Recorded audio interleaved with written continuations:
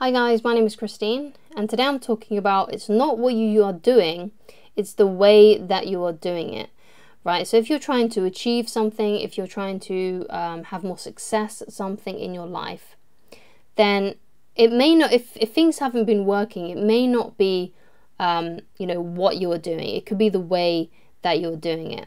So there is a NLP technique for success, and basically it goes like this.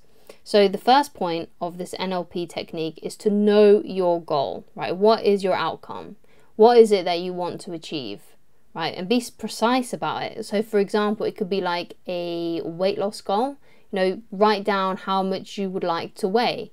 If it's like a business goal, then perhaps it might be earning a certain amount of money by the end of the month, or by the end of the year. Get precise about it. Get exactly how much you would want to earn. If it's something to do with social media, then maybe it's like, oh, I'm going to make 500 posts this year on social media for my business, or whatever it may be that you are trying to create attraction for on your social media pages. Okay, so know your outcome. Okay, the next part of this NLP technique is to take action. So start taking action, start throwing out attempts, right, to try and make this work for yourself. Okay, so taking action could be when it comes to like a weight loss goal, perhaps it's exercise and your nutrition, your diet, right? For a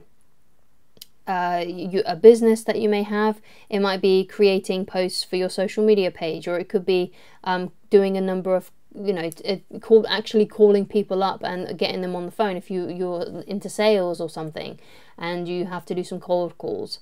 So take action. The next thing to do is to figure out if it's working. Okay, so ask yourself, is it working? Is this actually is this action that I'm taking producing results? Okay, so the way that you measure this is by let's say for example what I do with YouTube and stuff. It's very easy for me to measure how well I'm doing by views and subscribers and things like that. So you may have to find a metric for you that can help you see if you're making progress. Obviously, when it comes to things like weight loss, then a good way to check your progress is by weighing yourself every week. So you know how much you've lost that week. With social media, it could be the amount of likes or the amount of engagement that you're getting on your posts or things like that.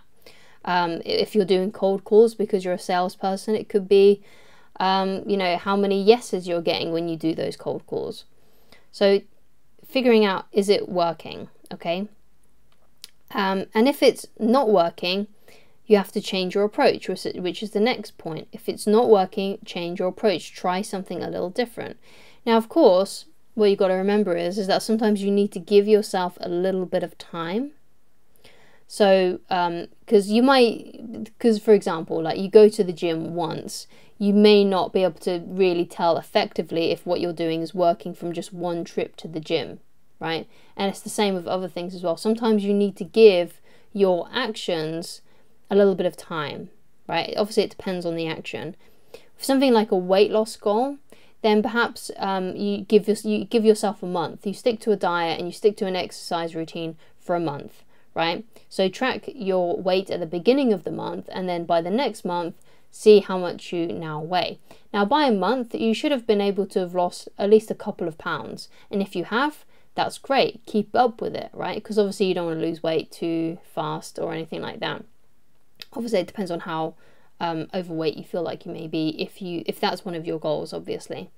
So you'll know that it's working if you've lost a few pounds.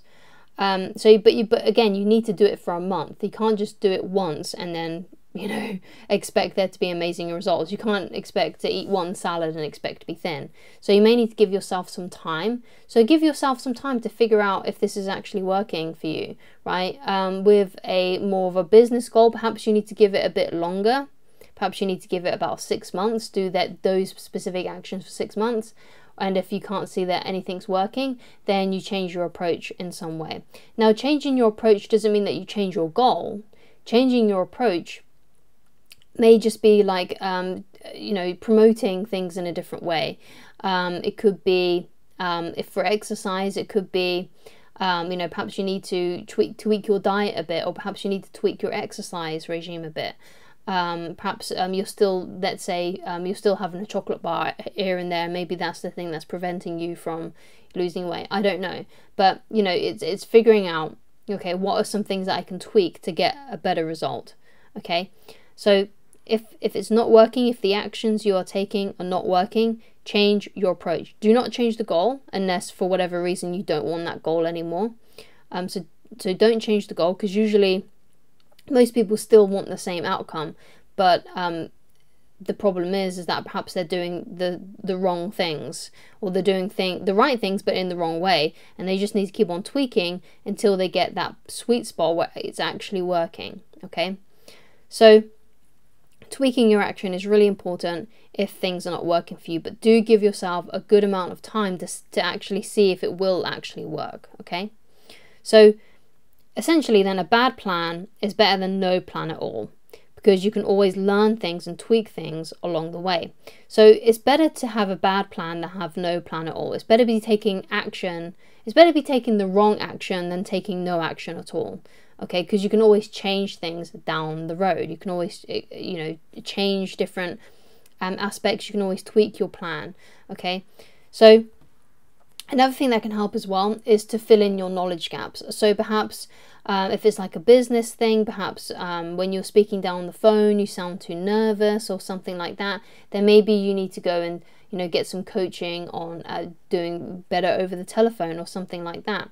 You know, so fill in your knowledge gaps. Like, what are the areas that would make you feel a lot more competent in if you learn those things? So figure out what your insecurities are, figure out what you're not so great at, that you know would be really beneficial to you. Start getting really good at that, and you can train yourself basically to become a lot better and a lot more well-rounded, shall we say. Okay, so fill in your knowledge gaps. What are the areas that you really need to know more in?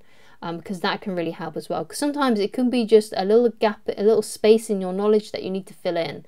That can actually make all the difference. Sometimes I think it's also a good idea to get some advice from someone else. Like, for example, you could get someone to, let's say you've made a project, right? Get a friend or someone who won't be basically blowing sunshine up your butt, basically, right? Get a friend, get someone that you can trust, that you know will give you an honest answer, and show them what you're doing, and see what they say, because maybe you've got a bit of a blind spot and you don't know what you may be doing wrong. So sometimes it's a good idea to get advice from other people and show them your work, basically, and see if basically they can see something that maybe you can't. And then once they say to you, oh yeah, maybe you should do this, or maybe you should cut out doing that, and maybe that will be what you need to basically get a better result. Okay, so it may not be what you are doing, it could be the way that you are doing it. And sometimes that, and figuring what that could be, and figuring out, okay, if I just do it in a different way, perhaps that will make all the difference in the world. And maybe then you'll start to see better results, because it might not be what you're doing, it could simply just be the way that you're doing it. Okay, so don't be afraid to tweak your action, don't be afraid to fill in your knowledge gaps, because sometimes those things are absolutely necessary to become more successful in whatever you're trying to do and to accelerate your growth. Okay, so thank you so much for watching. If you'd like to get in touch with me personally and you'd like coaching with me, then please go to www.christineloveridge.com. Thank you so much for watching, and I shall talk to you again very soon. Goodbye.